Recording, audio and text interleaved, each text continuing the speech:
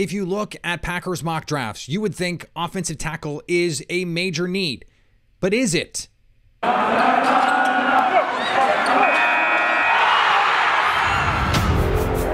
You are Locked On Packers, your daily Green Bay Packers podcast.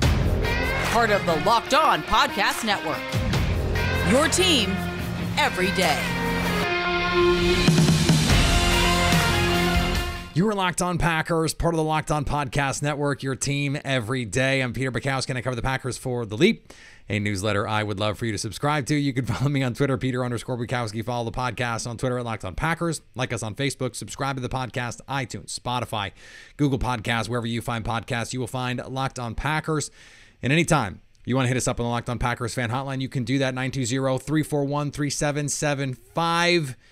Locked On Packers is the #1 Packers podcast on the internet and the show for fans who know what happened. They want to know why and how.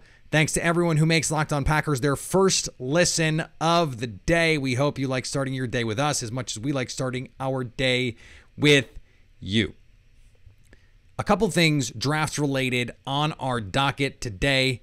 We're going to get in and get out of here as quickly as possible. It's Friday. Go enjoy the weather if it's good by you. It's not really good in the Midwest at all, unfortunately. A bunch of snow and rain.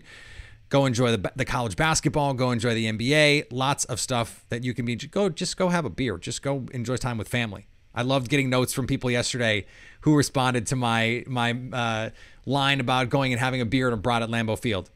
Love that. There were apparently a lot of people. The Packers should think about doing this. I'll take some, a percentage of the royalties on that. Who would actually pay to do that? So great marketing idea for the Packers if they want to do that. Let's start with the offensive line piece of this, because I keep looking at these mock drafts and I read, a lot of Packers content, probably too much Packers content. I see a lot of it on Twitter. I hear a lot of it on the airwaves. I see it on TV. It goes in my earballs. And I go, what are people talking about when they say that the Packers have a need at offensive tackle? Because my assumption is Elgton Jenkins is going to be the right tackle. His agent is want to get paid like a tackle. He played tackle. In fact, each of the last 2 years he's played tackle. He's played every position, guard, center, and tackle on the Packers offensive line over the last 2 years. If you can pay tackle, you deserve to get paid tackle money. Well, if the Packers are going to pay Elgton Jenkins tackle money, and by the way, they should pay Elgton Jenkins tackle money. He is a very good tackle. We saw it last year. He was a top 10 left tackle. He's a guard. He might be a center. Center might be his best position. And he was a top 10 left tackle. He can be a top 5 right tackle, a top 3 right tackle. And he can get paid like that. He can get Lane Johnson money. He can get Ryan Ramczyk money. And that's where you maximize his value. So if Elgton, let's just assume that that's happening. I assume that's happening. I think you should assume that's happening. But let me tell you why I assume that's happening. This dovetails actually with our second topic coming up a little bit later. The Packers are really good about planning for the future. They know when contracts are coming up. Of course they do. But they draft to give themselves options. Not just, hey, we think this player is going to walk. It's more, hey, if this player walks, if we decide in a year, in 2 years, that we can't keep this guy, we have a ready-made solution. A.J. Dillon was precisely that. It was 2 years in the future.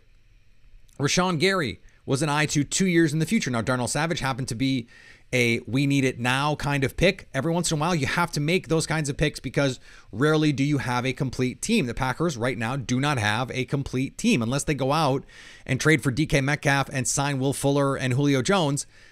I don't think you're going to feel like they have a complete team. There are always going to be places where you can add to this team here and there, right? But the Packers have addressed over the last few years interior offensive line. Elgton Jenkins plays guard, not tackle. Josh Myers plays center, not tackle. Royce Newman was cross-trained, but they trained him to play guard, not tackle. Ended up starting at guard. Did that experiment go great? No. Right guard. John Runyon Jr., left guard. They haven't drafted a bunch of tackles. They haven't drafted a bunch of outside players. A bunch of guys who could play left or right tackle. Now, I have fans who say, but Peter, it could be David Bakhtiari. It actually could be the left tackle of the future that they need. They just gave David Bakhtiari that extension, 2020. A monster extension. And he is going to play on that extension probably through 2024, at least. Which means, yes, they could look at this and say, okay, it makes sense to get one of those guys now, but the need is not there. David Bakhtiari is going to play left tackle for you for 3 seasons. Not 2, not 1, probably 3. So you don't need a left tackle. And if Elgton Jenkins is playing right tackle, you don't need a right tackle. And don't tell me about when Elgton Jenkins is going to be healthy this season. Number 1, we don't know. Number 2, who cares? You're not going to use a first-round pick or even a second-round pick because you're worried about the 8 games that Josh Nijman is going to have to play right tackle while Elgton Jenkins comes back from an ACL injury and then becomes one of the best right tackles in football. It's just bad team management to go about it that way. And I don't think you're going to say, well, Josh can't play right tackle. No, he can. If he can handle left tackle and he can handle the pass rushers on the left-hand side, this is not 1984 where you need some monster brawler right tackle because all these quarterbacks are right-handed and you want to run right-handed run plays, and that's where you put your brawler. Doesn't look like that anymore in the NFL. He can play right tackle. So they have David Bakhtiari, they have Elgton Jenkins, and they have Josh Nijman. That is as good a 1-2-3 in terms of 2 starters and a swing as any team in football has. They're set there. You want to sign a veteran to give you some insurance. You want to bring back Dennis Kelly or something like that. You want to bring back Brian Bulaga, Iowa. 100%. That makes sense to do it that way, especially for next season, especially because those deals, the Rick Wagner deals, the Dennis Kelly deals, those have been 1-year deals, 1-year rentals. You don't cut Billy Turner to save not that much money because you don't have a right tackle. Elgton Jenkins is the right tackle. Now, if you want to make the case that they still need an interior offensive lineman because Royce Newman is not it, fine. If the case is they actually just need offensive linemen because they have a depth problem, I'm with you. They do. Cole Van Lanen, not a proven commodity. Jake Hansen, not it. These guys have not proven anything at the NFL level. So you can say, okay, that's where they could improve. But John Runyon Jr., I think, has been good. He was good, especially to end last season, but not so good that if Zion Johnson is there at 28, you pass. You could also move JRJ to right tackle or right guard and have him compete with Royce Newman. Certainly something that could happen as well. If an offensive lineman is there who presents you a lot of value, or a stud tackle falls and you go, okay, well, you could just keep Elgton Jenkins at left guard. I don't think that's plausible, but maybe you would do that. I think much better. You assume Elgton Jenkins is going to move to right tackle. Josh is the swing tackle. And then you look in the middle rounds for a guard, a backup guard, because they really like Royce Newman. There's a reason he beat out 2 veterans for that job. They really like him. You hope in year 2 of the system, he gets his head in the playbook. He understands twists and stunts because that was really one-on-one. He could handle his blocks. And when it was him and Josh Myers on duo blocks, they were moving bodies in the run game, which was something that we wondered about. In pass protection, he's got good feet. He can handle one-on-one. It's who do I block if it's a TE stunt? How am I handling this blitz? That's the stuff. And those are rookie mistakes. That's the stuff that he doesn't quite have a handle on yet. And those are things that you just hope get better with time. But if you can get one of these guys, I think Sean Ryan is one of those guys at UCLA. Played tackle, could be a guard. I think he could be a really, really good guard. And they just hired the assistant offensive line coach at UCLA to be a QC in Green Bay. There are some connections to be made there. I really like that fit. I think he could be had in the second.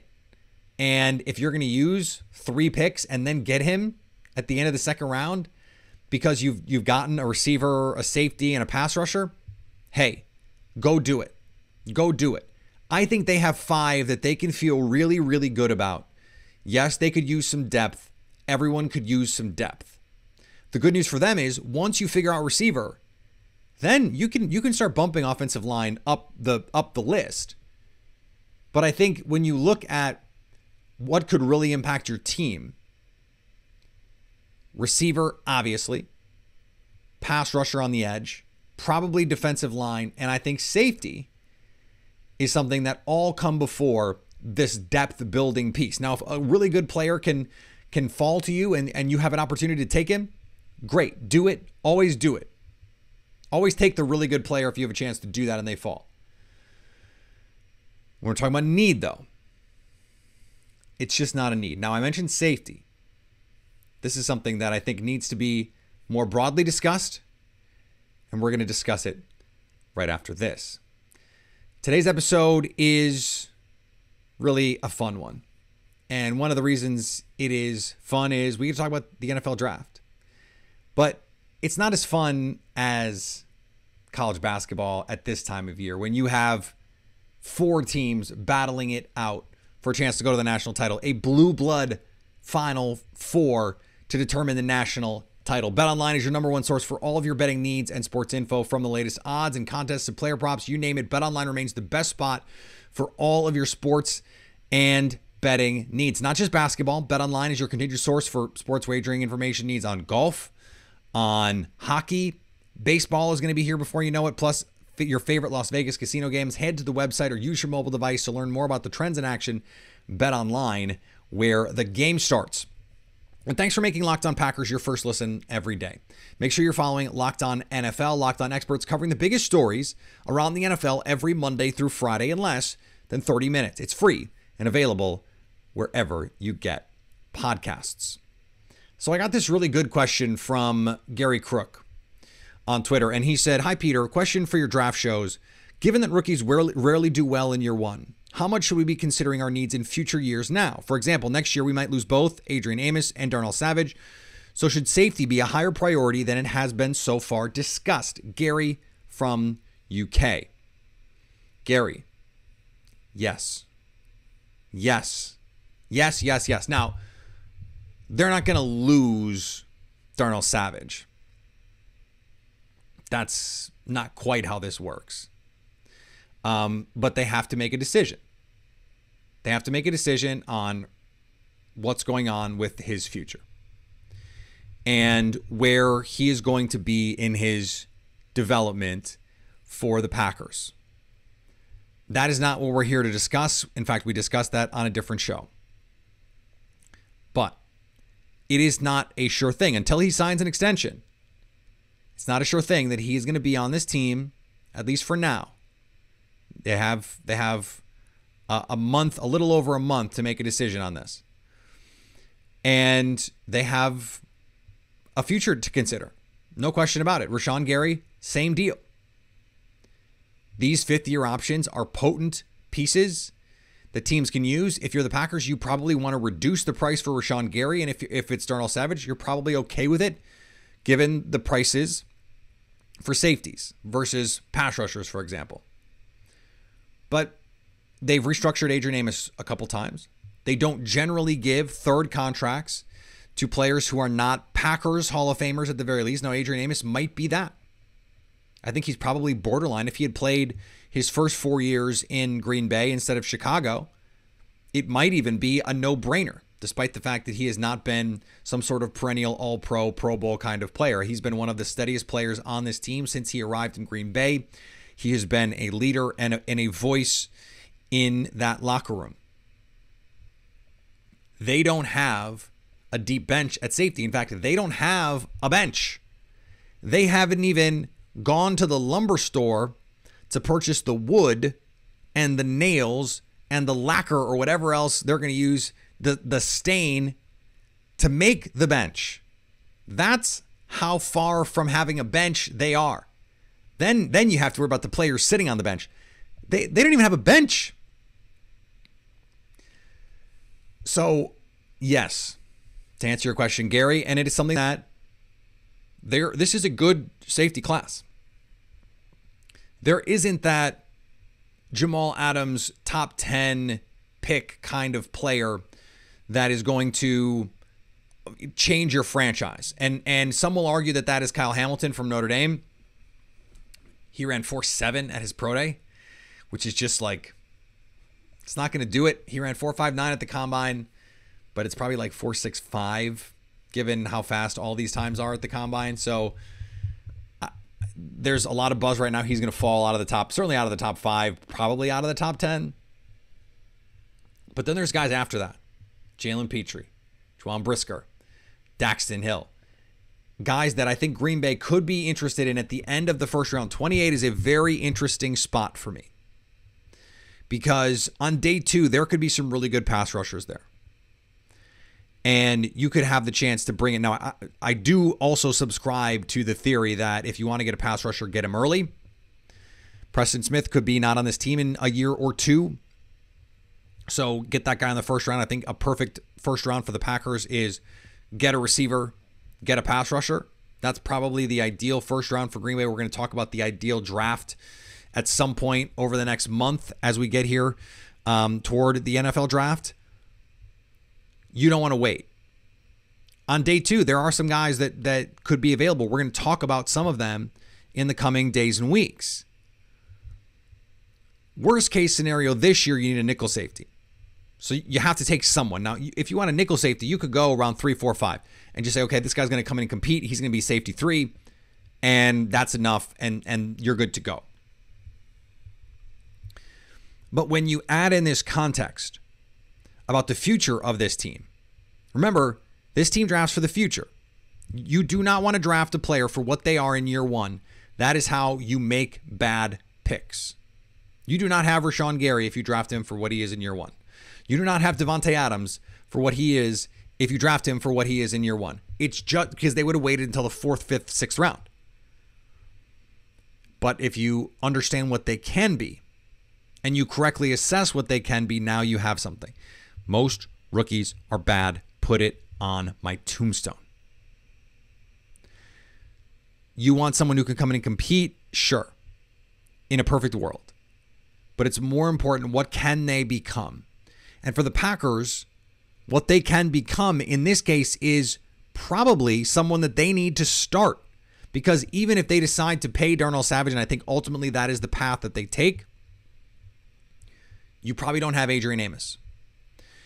And if they extend Adrian Amos, it's going to be on a modest deal with void years, and maybe it's a year or 2. You need someone else. You need someone else. This is a first 4 picks kind of need for Green Bay. We're talking about need. This is a need. Because they might have to start as soon as next year. And the Packers might need 2 as soon as next year. We don't know that for sure yet, but they may need 2. So they're going to have to go looking for one of these guys. And, you know, they were at the Penn State Pro Day where Brisker was. He's one of those guys that I think could be a borderline first-round player.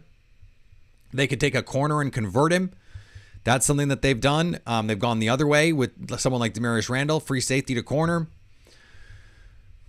There's a lot of options here. Safety is a vital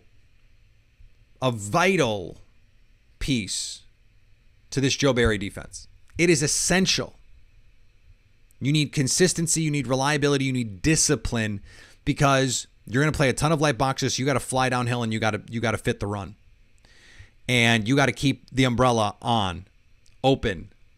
You got to keep the lid on the opposing offense. You got to make sure you are deeper than the deepest when necessary. No big plays. It is core to what this defense wants to be.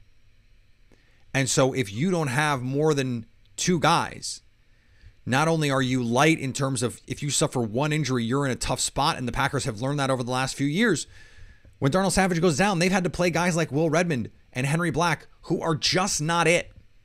And I don't understand, frankly, the aversion that they have had to addressing what is a clear and obvious depth need. Now, I understand that there have been other places where they needed starters and you can allocate resources that way.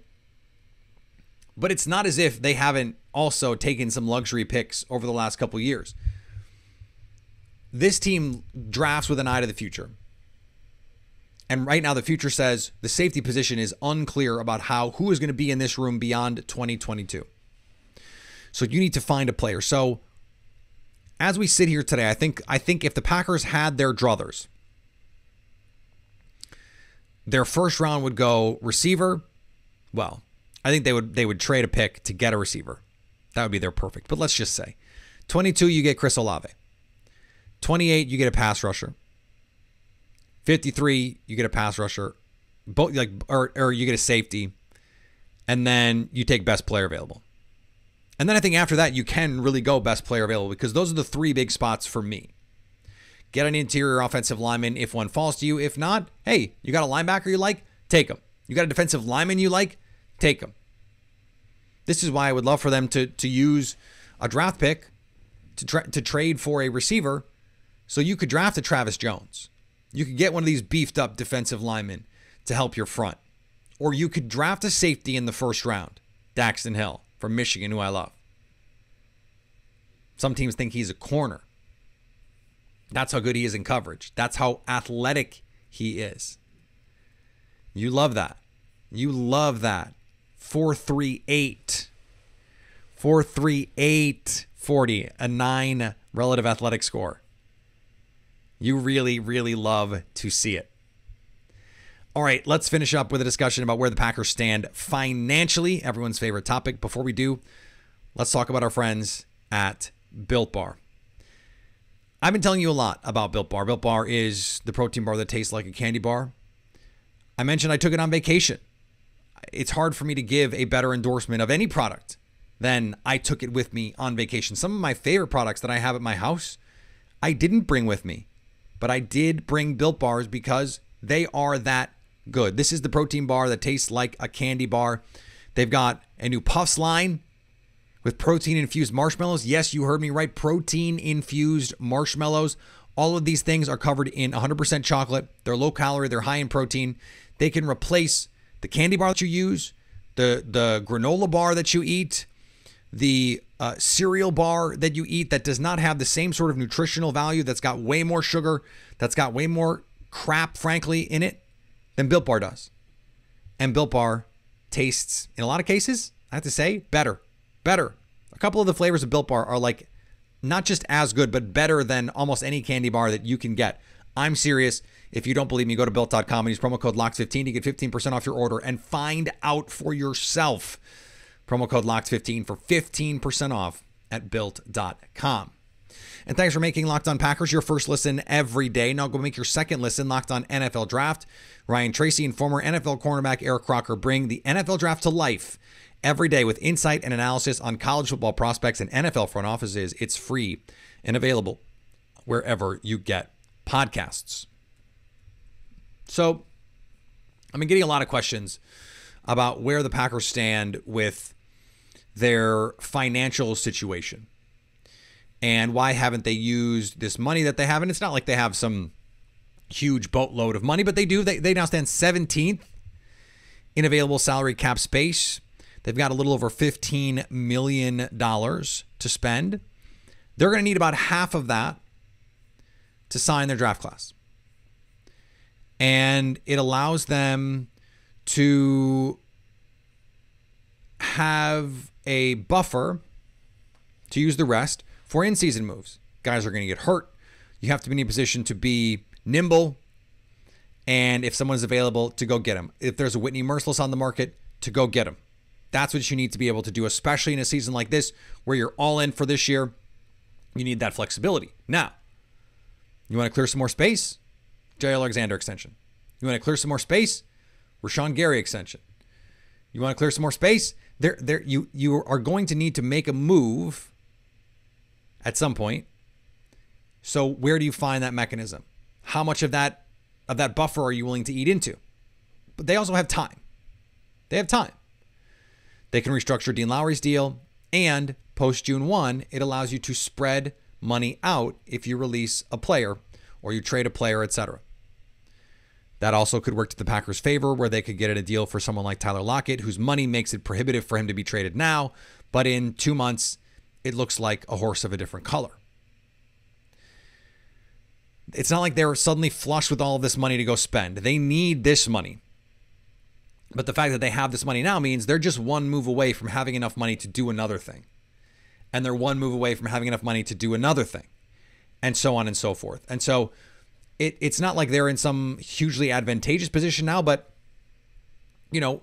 phase 2, phase 3, wave 2, wave 3, whatever you want to call it, of free agency. This is when you get the bargains. This is where you get that 1 year, $3 million. I mean, John Reed, Bill Huber pointed this out yesterday in his piece on the Packers offseason.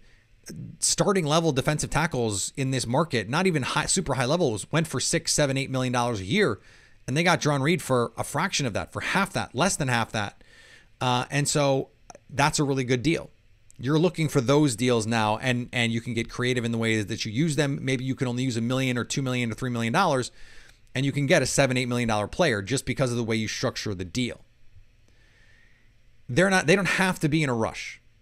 They are going to need some of this money, but they have more that they can use. Plus, they have the opportunity to, in June, be a little bit more aggressive.